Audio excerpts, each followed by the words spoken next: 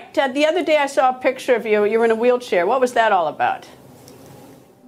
Oh, I have sciatica every now and then. The face-off between Canelo Alvarez and Edgar Berlanga was charged with intensity, especially when Alvarez delivered a crushing verbal blow by promising that Berlanga would experience immense pain when they meet in the ring. Alvarez didn't stop there. He taunted Berlanga by comparing his punches to those of a child, suggesting that Berlanga hits with the force of his own son.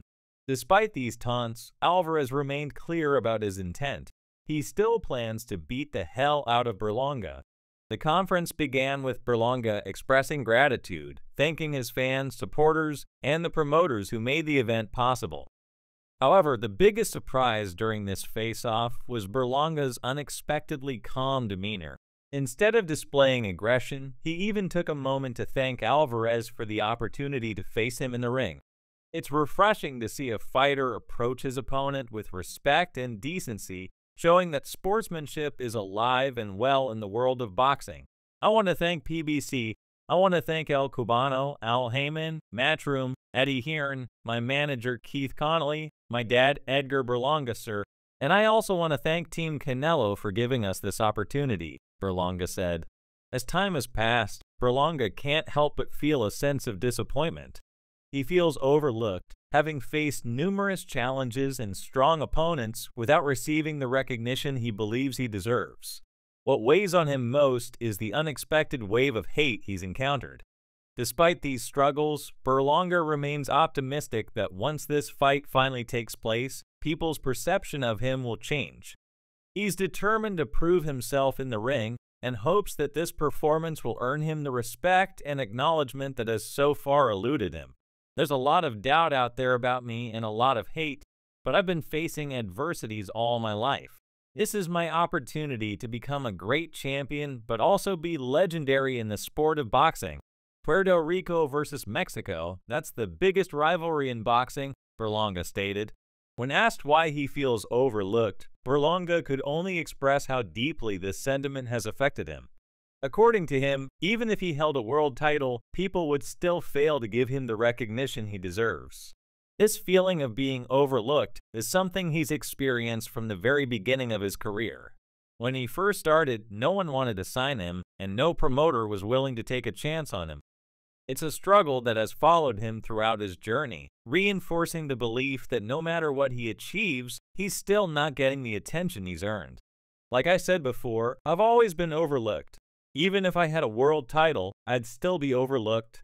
When I first turned pro, nobody wanted to sign me, no promotion wanted to sign me, Berlanga explained.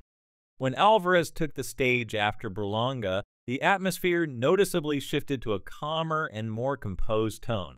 This demeanor is not typical of Alvarez, who is known for not just inflicting physical damage on his opponents, but also for his sharp verbal jabs. However, during this conference, it seemed like Alvarez had a good night's sleep as he spoke unusually well of his opponent. This unexpected display of respect from someone with such a fierce reputation left many surprised, showing a different side of Alvarez that isn't often seen in the build-up to fights. He's a strong fighter, a young fighter, and I'm going to put my best into training and into the fight to deliver a great fight. I'm happy. I love boxing. I love what I do, and I'm happy to be here, Alvarez remarked. Eventually, the true attitude of Alvarez emerged. He told Berlanga that he's about to experience something entirely different in the ring. What kind of difference will it be? Will Alvarez deliver a knockout blow before the final bell? That remains uncertain, but one thing is clear. Alvarez is determined to give it his all and ensure that the fans witness an unforgettable fight. He's committed to making sure that this bout will be one to remember, with every punch contributing to a thrilling experience for everyone watching. It's going to be a great fight. He's going to experience something different, and the people are going to enjoy this fight, Alvarez confidently stated. Hey, that was just one conference. The other interview was so intense that everyone in the room wished the fight could happen right then and there. Imagine the thrill and anticipation the fans must have felt as they watched these two proud warriors standing inches apart, neither willing to back down. Alvarez, the reigning champion with an impressive record of 62-2-1, exuded unshakable confidence. Berlanga, the undefeated challenger at 22-0, radiated sheer determination. If you ask me, it was clear that both fighters were ready to deliver, and the fans were in for a showdown they wouldn't soon forget. Clearly, Alvarez is ahead when it comes to verbal jabs, leaving Berlanga at a bit of a disadvantage in the pre-fight banter. Now, what's Berlanga's game plan? Is he just going to let Alvarez's words slide without a response? Not at all. The undefeated Berlanga is taking a different approach as he gears up for his fight against Alvarez. Known for his knockout power, the Puerto Rican sensation has decided to change his strategy in his quest to dethrone the mighty Mexican champion. And it's not what fans might expect. Instead of relying solely on his power, Berlanga is planning something that could catch Alvarez off guard. So what is it? Berlanga apparently has an ace up his sleeve. He's not just relying on his fists to secure a victory in this fight. Instead, he's banking on something far less visible but potentially even more powerful: his mind. In a surprising twist, Berlanga revealed his unconventional strategy to defeat Canelo Alvarez, focusing on outsmarting his opponent rather than just overpowering him. This mental approach could be the key to unlocking a path to victory, catching Alvarez and perhaps even the fans by surprise.